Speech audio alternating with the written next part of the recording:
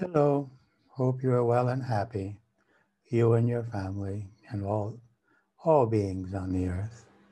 We all deserve to be happy and to love each other and to love ourselves. And that's what we're going to talk about today. We're going to talk about self forgiveness, forgiving ourselves for our mistakes. So, the importance and benefit of forgiving and loving ourselves. But equally, the importance of ethical and virtual behavior, loving ourselves and forgiving ourselves, goes side by side with behaving towards others as we would like them to behave towards us. Okay, so forgiving ourselves does not allow us to behave in an unjust way to others. Now, we live in a reality in which our choices in a world of free will create our reality. So we're living in a world of choice, and our choices are creating our reality. Everything that has happened and is happening is the result of our previous choices, and our present choices will affect what will happen from now on. So you'll find many similarities in this class with the previous one, which was forgiving others. So our choices today, whether we choose to forgive others or forgive ourselves, is an important factor as to what our reality will be like from now on. This is a very important act, forgiving others and forgiving ourselves. Now, the concept of soul agreements, which are opportunities for connecting with a higher nature. So the idea here is that as souls, we make agreements to give each other various experiences by our behaviors, and those experiences are growth opportunities. It's like two actors playing out their roles in the play, in which one, the role is written that he must harm the other. But when they leave the theater, there is no bad blood between them because they know it was just a play. Now, we as souls know that it's a play. Our egos and our minds do not perceive it that way.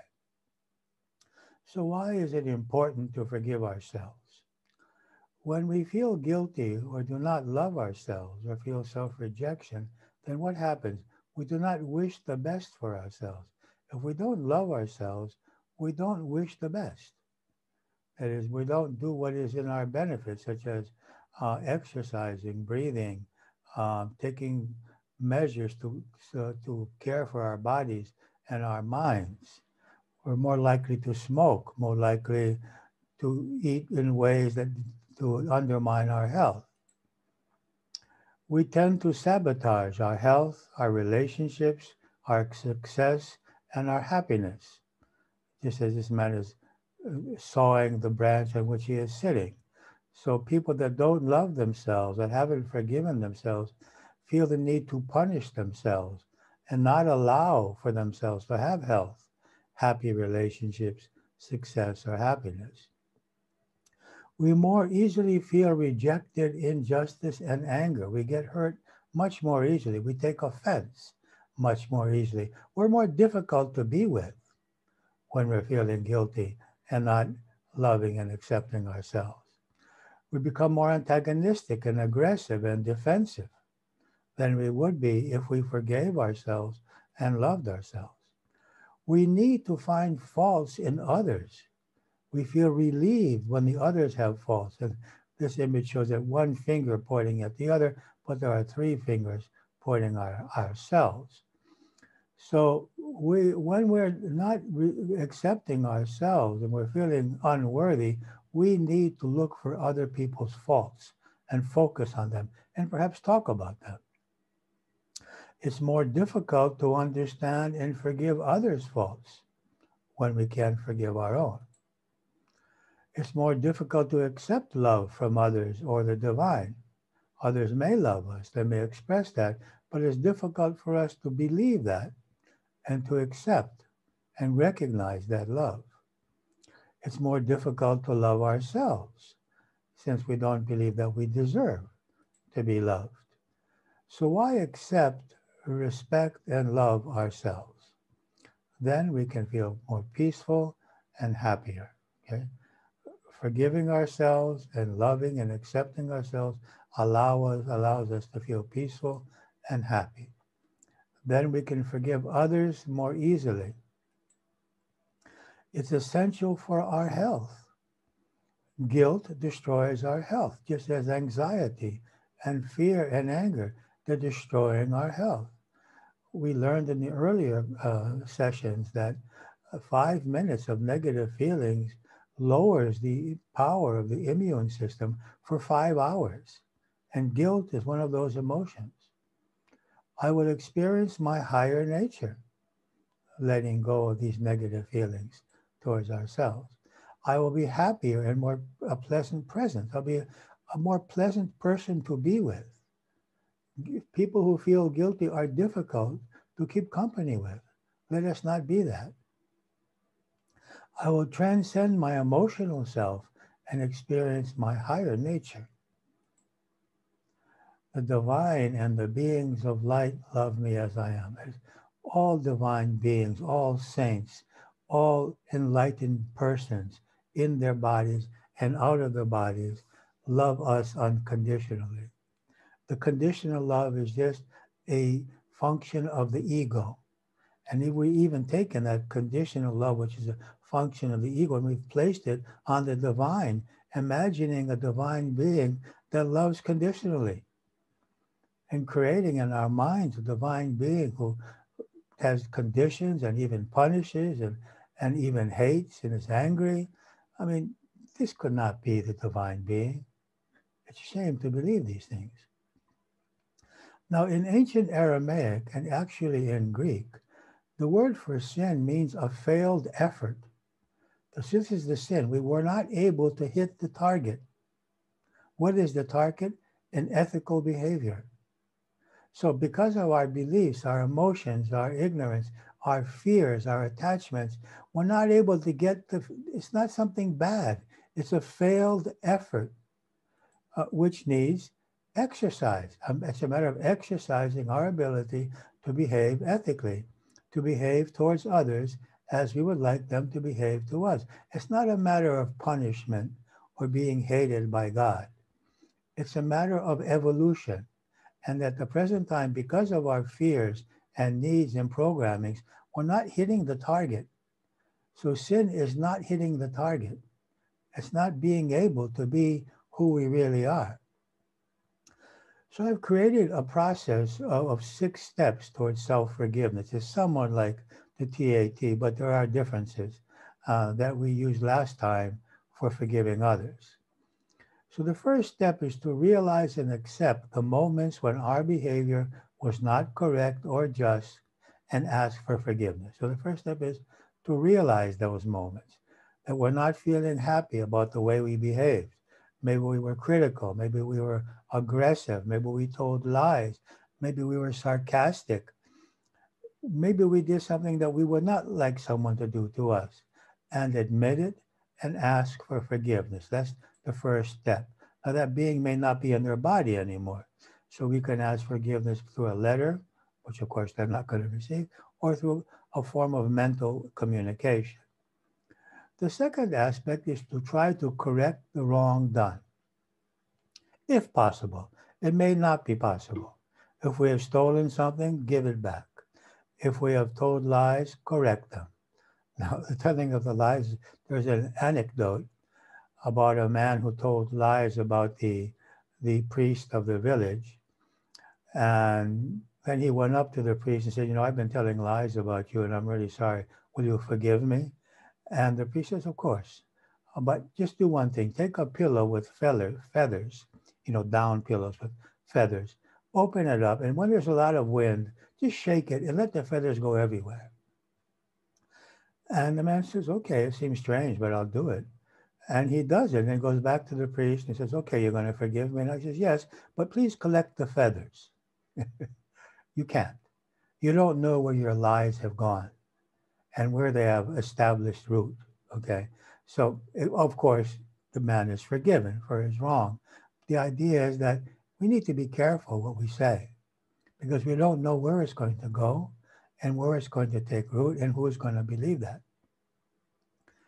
So the third step is analyze the emotions, illusions, attachments, and needs that caused us to behave in this way. So what were we feeling? What we were attached to? Were we feeling injustice and we reacted in that way? Were we feeling fear or guilt, anger, betrayal, suppression? What were we feeling which caused us to behave in that way? And my experience throughout so many years is that there are two basic causes. One is defense. We're being defensive. So we're trying to protect our self-worth or our safety or our freedom. We feel betrayed. We feel hurt. We feel we've been done injustice to, and thus we are defending ourselves. So most of these behaviors towards others that we regret afterwards are defensive behaviors.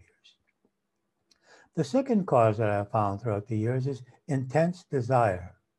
For example, intense desire to smoke may cause me to smoke in front of others, even though that's harmful for them and it bothers them. So I'm so attached to something, I can't consider what the other people need. Or intense desire has caused a number of people, to cheat on their spouses. The desire for variety, desire for sexual pleasure, desire for affirmation, the illusion that I will have happiness in this way. So it's not a matter of defense, it's a matter of intense desire that we cannot control. These are the two causes, the major causes I have found behind our inability to behave towards others as we would like them to behave towards us. So the third stage was to discover the causes. Why did we behave in that way? The fourth is to discover a new way of thinking, a new set of beliefs, alternate perceptions, or truths that allow us to behave in an ideal way. So think of the way you want to behave from now on. And ask yourselves, well, what do I need to believe? Do I need to believe that my self-worth is within me, that I'm safe, that I'm the creator of my reality, that happiness is within me? What do I need to believe? That I'm the creator of my reality? What do I need to believe in order to behave as I would like to behave from now on? Now, 3 and 4 are what we call in Greek metania, which means it's the actual repentance from the point of view that I am choosing another way to function. I am consciously choosing and developing a new way to function. And thus this experience in which I am analyzing is becoming a growth experience. So I don't need to hate myself. I don't need to punish myself. I can use this experience rather than hating and punishing myself as an opportunity to evolve, to connect with my higher nature so that I don't need to behave in this way anymore. The fifth stage is to forgive ourselves. Okay, to forgive ourselves for our inability to hit the mark, to get to the center of the bullseye, which is ethical behavior, to be aligned with our higher nature. Forgive that weakness, as we did in the last class, forgive others for their inability to be connected with their higher nature. Okay. And at this point, we also may want to forgive the others for their participation, because they may have given us a number of stimuli which cause us to behave in that way. So as in the previous exercise in forgiving the others, we can add here, again, forgiving ourselves when the others were if you like, the person who was doing harm, the abuser. In this case, where we are theoretically the abuser, we can also forgive the other for their behavior that may have pushed us towards behaving in that way. And then 6th stage is realizing that our innocence, which is above and beyond the mind, is absolute. That what we're doing is we're forgiving the mind and forgiving the ego, but we ourselves are not the mind and the ego, and that our innocence is actually an absolute because we are the light behind the film. So we're forgiving the film and forgiving the images on the screen, but the light behind the film has no faults. the faults are on the film, which is our mind, if you like, and in the images on the screen, which is our body doing what the film or the mind tells us to do. The second reason that we are innocent is that we cannot create the other's reality. We are responsible for our actions, but not for what actually happens to the other, because the other is the creator of his own reality and is using us as we use them. As we mentioned in the previous session, we are using each other for learning experiences. So our actions do not create the other's reality. But we are, however, responsible for our thoughts, words, and choices, and their return to us, their karmic return to us, not to be punished, but to learn by experiencing what we are doing to others, experience it on ourselves. Thus, we make these soul agreements for our mutual learning, we and they.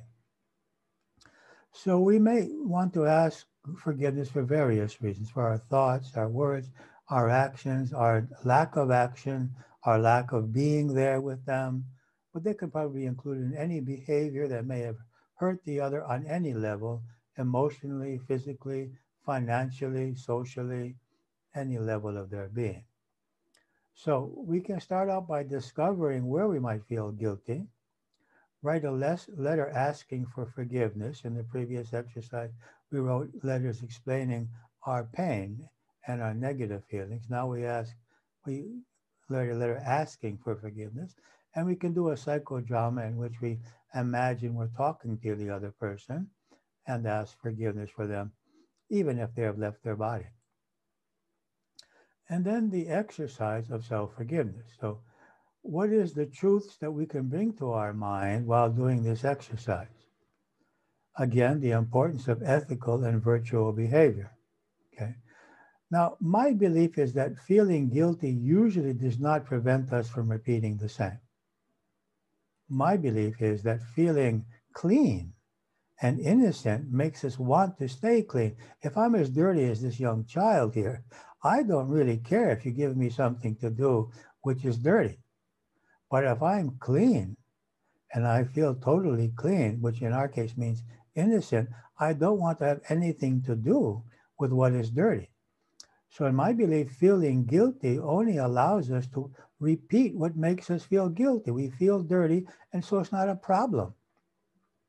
When we feel clean, we go through this process and allow ourselves to feel innocent and clean. We want to maintain that. So our higher nature is actually pure and innocent.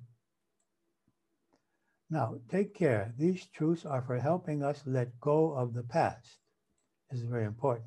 They do not give us the right to behave toward others as we would not like them to behave to us. So we're forgiving the past. We're not getting licensed to do whatever we want now.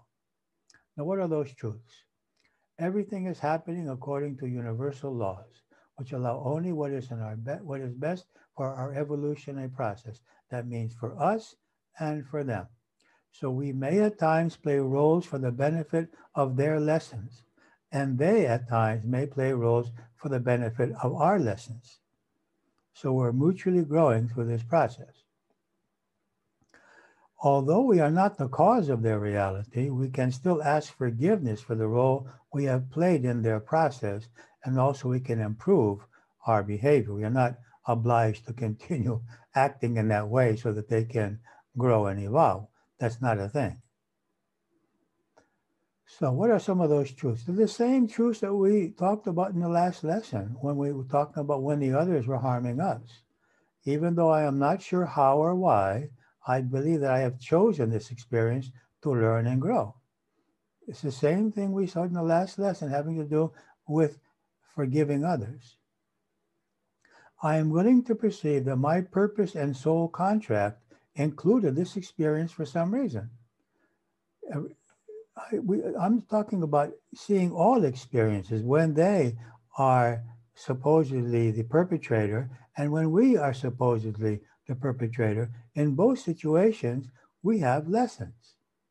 So we can forgive them and forgive ourselves and just use the opportunities to grow.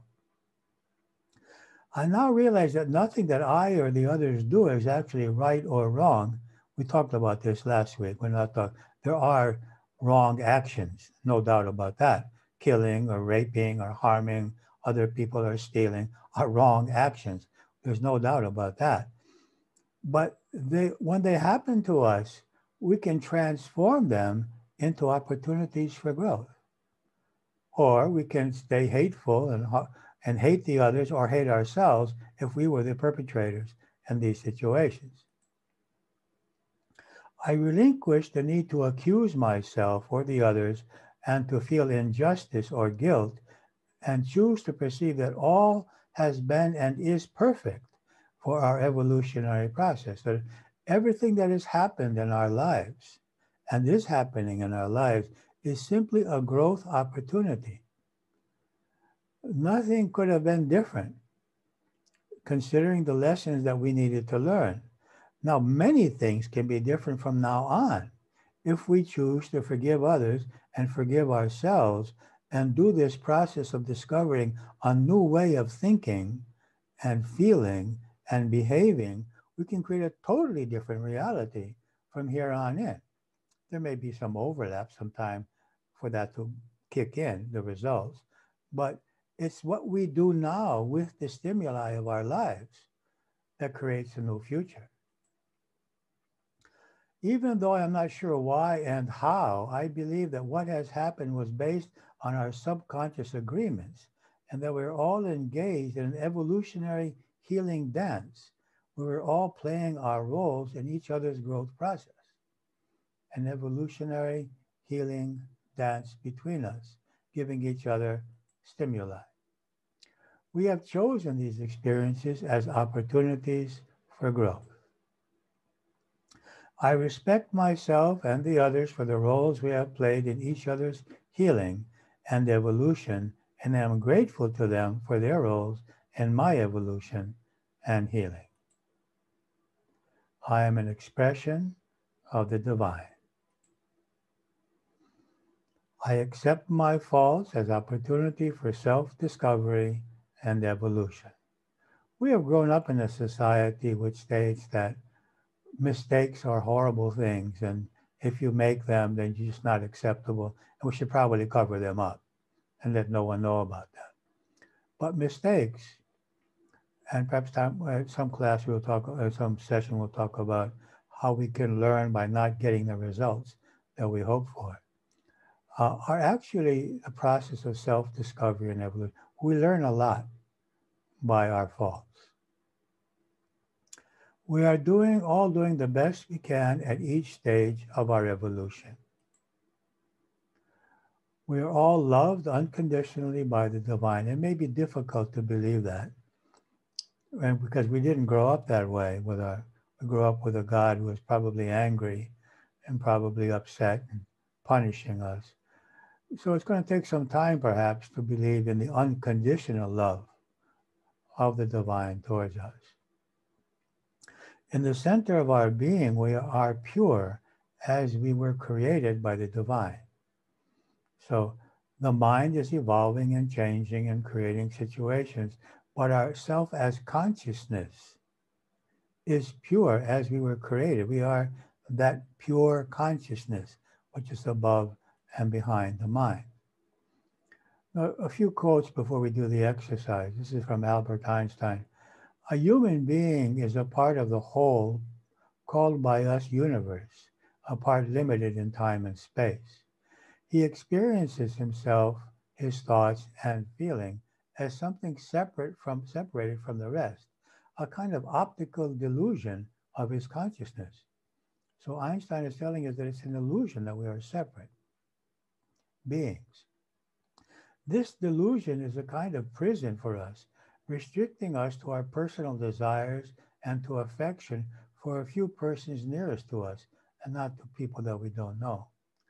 Our task must be to free ourselves from this prison by widening our circle of compassion, to embrace all living creatures and the whole of nature in its beauty, which means all beings and nature itself.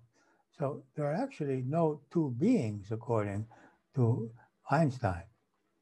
And by Seth, The experiment that would transform your world would operate on the basic idea that you create your own reality according to the nature of your beliefs, and that all existence was blessed, and that evil did not exist in it. If these ideas were followed individually and collectively, then the evidence of your physical senses would find no contradiction. They would perceive the world and existence as good, which means perceiving the others as good and ourselves as good. It's a very important statement here that we create our own reality and all of existence is basically essentially good. We're not talking about the actions, the behaviors. We're talking about the essence of every being. So we can start. One thing you could do, not now I suspect, but when you're ready to do the exercise the next time, is to write a letter asking for forgiveness. You can also do that verbally by closing your eyes and imagining those persons in front of you. And once you have done this, asking for forgiveness, and if possible, correcting anything that you could correct, the steps to realize and accept the moments when our behavior was not correct or just and ask for forgiveness. This is the letter we were talking about, or the verbal expression of asking for forgiveness. Try to correct the wrong done. Thirdly, analyze the emotions, illusions, the attachments and needs that caused us to behave in that way. Why did we behave in that way? And then, as I said, usually we'll find defensive behavior or intense desire, which is actually illusion, which caused us to behave to someone in ways we would not like them to behave to us. Then fourth, discover a new way of thinking that allows us to behave in an ideal way. Whatever is your ideal way. Fifth, forgive ourselves, and I would suggest also forgive others for all participation. And sixth, realize that our innocence, which is above and beyond the mind, is absolute. That yes, the mind was making mistakes, but we are not the mind. We are a consciousness above and beyond the mind. And here's the email where you can ask for more help on that issue. So we have an opportunity now to choose an event, a behavior, a situation in which we behaved in a way about which we don't feel well. We may be feeling guilty or shame or be rejecting ourselves because we behaved in that way. It's important to distinguish between actual feeling guilty and social programming. We already did a lesson on social programming. We're not talking about now how we compare to others or what other people think of us or how they behave to us. We're talking about things that we have done for which we feel guilty because we behaved in a specific way, not what other people think of us or whether we succeeded or not in some endeavor. So we're going to do that now.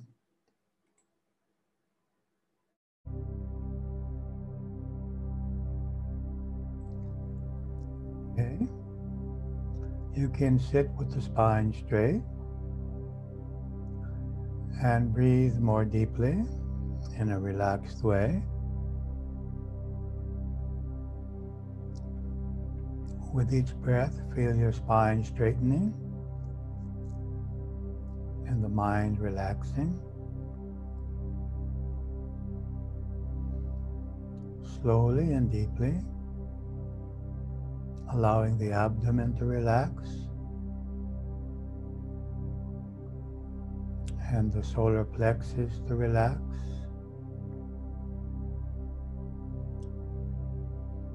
Allowing the shoulders to relax and the arms and the hands. The neck is straight but relaxed. The jaw opens slightly and relaxes. The cheeks relax. And the eyes relax.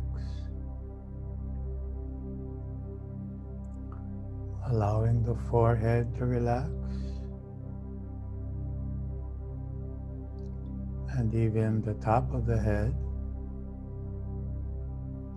feeling an opening there,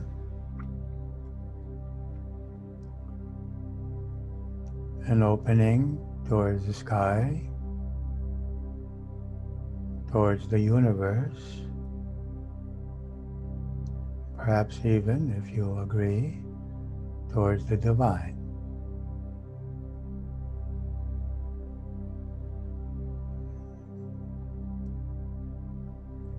Now let us accept into our mind situations in which we feel that we may have behaved towards others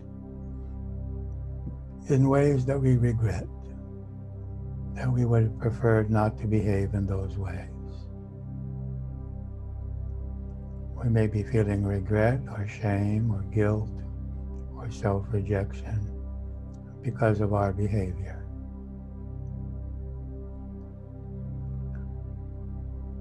Allow those moments to pass through your mind.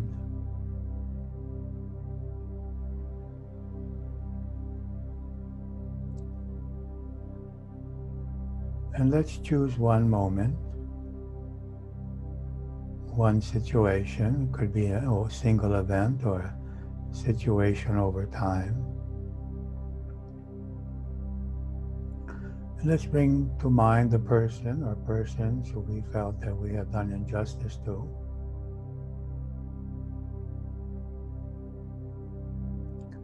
And let's give a few minutes in the beginning to mentally ask them for forgiveness, to admit that our behavior was not what we would have liked it to be. Let's admit that.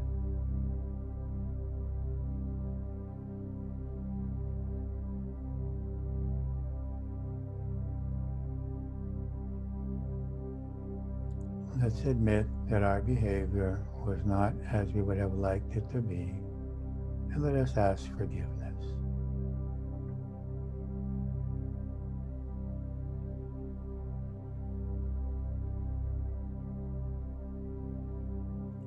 Now we can bring our hands to the center of the chest, and if any time you're tired of holding them there, you can relax them, and you can also put them back.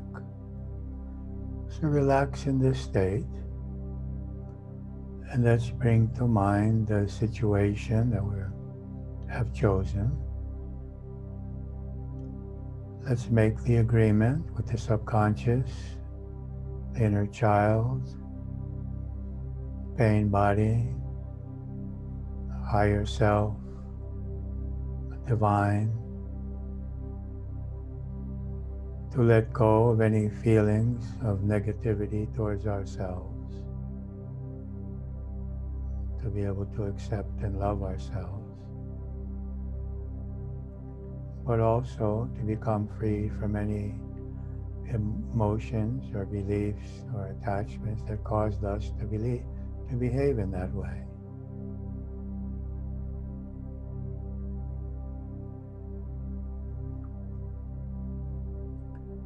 And let us feel the feelings that we feel because of the fact that we behaved in that way. What do you feel?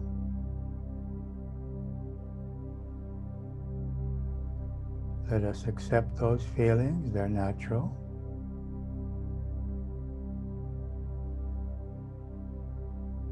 But let us realize that we are not the feelings. We are a pure consciousness, observing the mind and the feelings it creates. And let us allow those feelings to expand and to dissipate, flowing out of the body.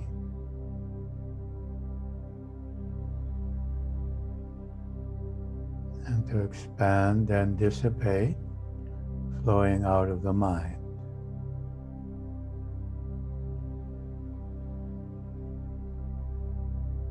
It's okay to let go of those feelings. They don't serve any purpose. They don't help us. They don't help the others. So we can let them go.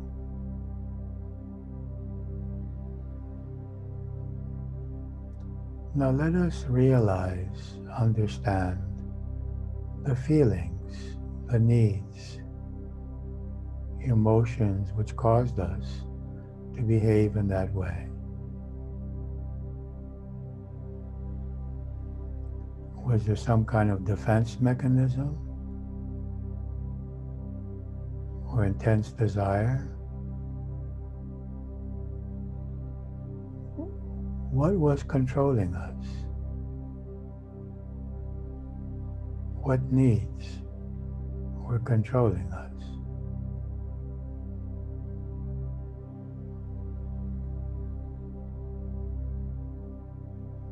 Perhaps we can understand which beliefs were controlling us.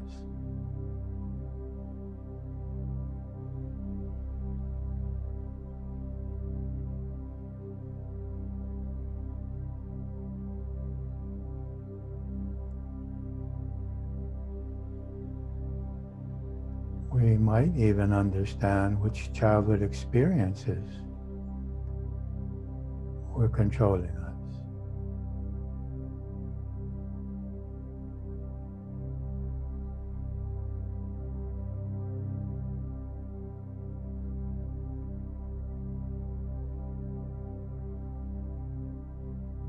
And let us now accept the light flowing into us, which heals these causes.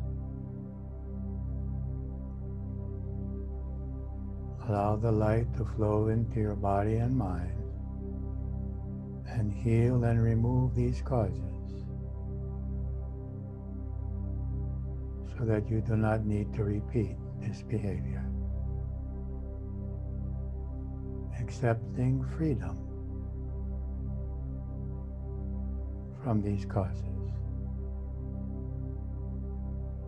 The freedom to be who we really want to be.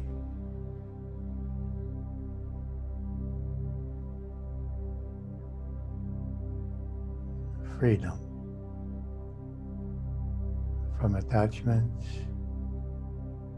from illusions,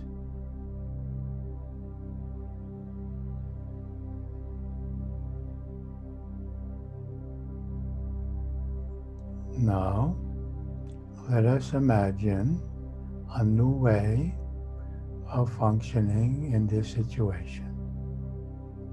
How would you like to behave from now on in such a situation? Imagine that new behavior.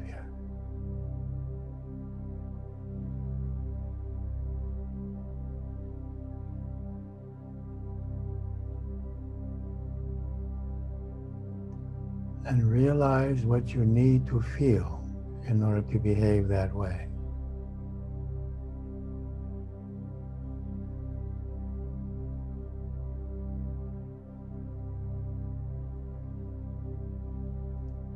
And realize what you need to believe. What belief, what truth will enable you to have the strength, the inner peace, to behave as you really would like to. And imagine yourself connected to that truth and able to behave in the way that you choose.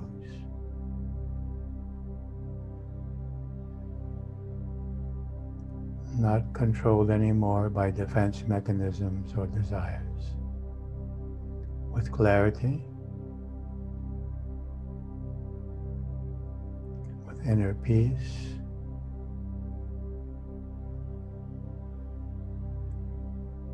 being our higher nature.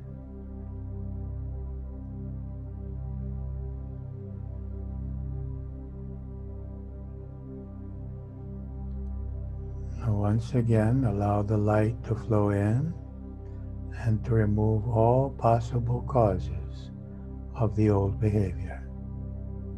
All fears, all desires, all illusions, allowing them to be dissolved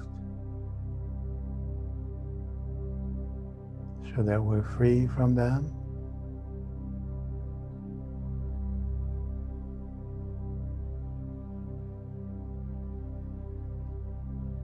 once more, visualizing or feeling or imagining our new behavior, the new way we are choosing to deal with such situations.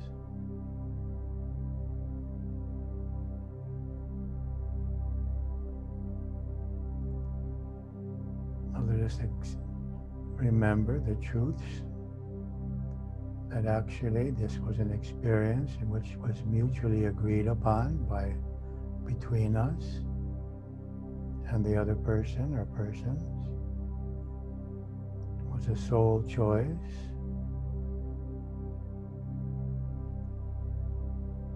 For our mutual evolution. And nothing can happen to the others or to ourselves which is not a part of our growth process.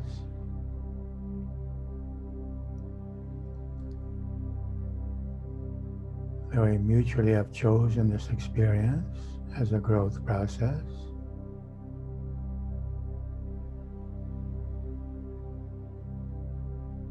That we are responsible for our actions, but not for their reality or their emotions.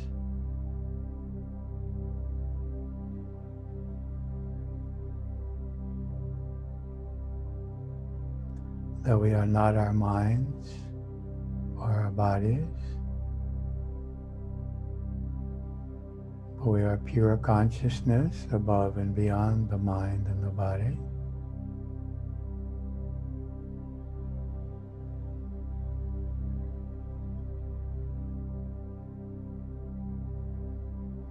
And let us allow that light to heal all effects of that experience on us, healing all the physical effects,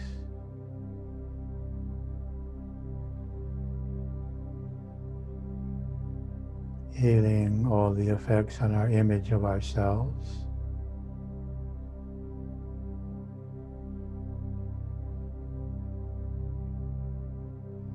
healing all effects on our relationships with others,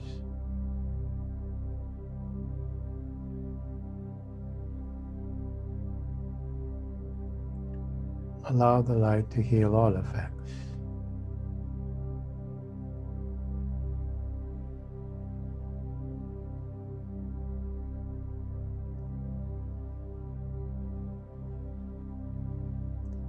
Now, once again, let us understand the energies which forced us, which pushed us to behave in that way. Certain desires, needs, or fears, emotions. Let us understand are being controlled by childhood programmings.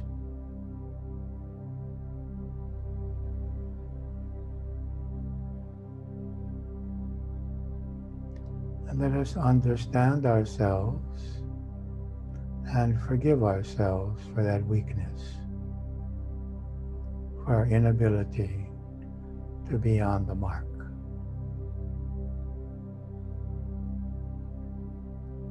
Experience self-forgiveness, understanding of your soul, of yourself as a soul in evolution, learning, growing,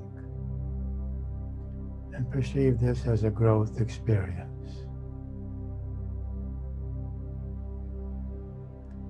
And forgive yourself.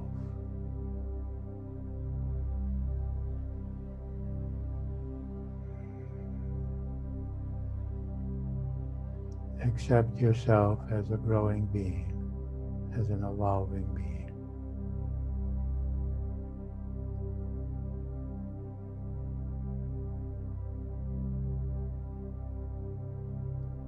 Now let us also forgive the other for their participation in these events.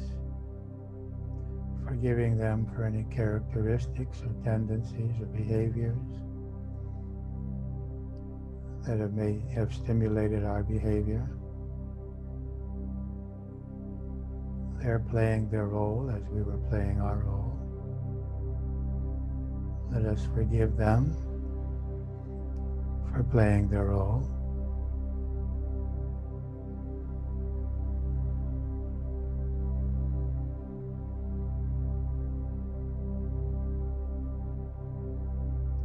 And let us realize now that we and they are actually not our minds or bodies, but pure innocent consciousness above and beyond the mind and body.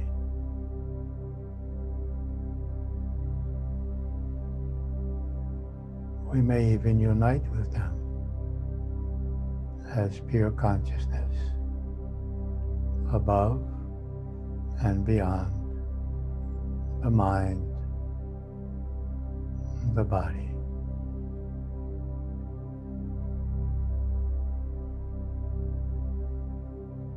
And let us feel that opening towards the divine, whatever that word means for you. And accept forgiveness, accept blessing, accept love,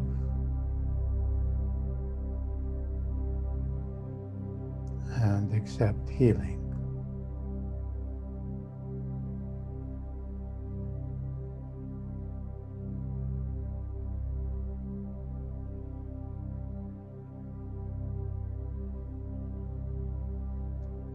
Allow the feeling of healing to flow throughout the body, into all of the cells.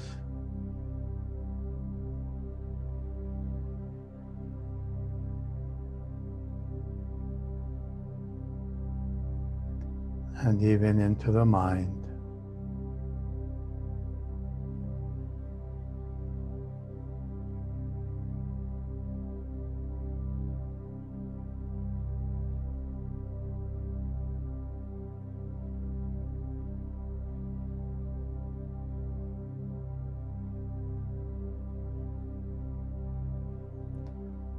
Let us experience reconciliation with ourselves, self-acceptance, and peace.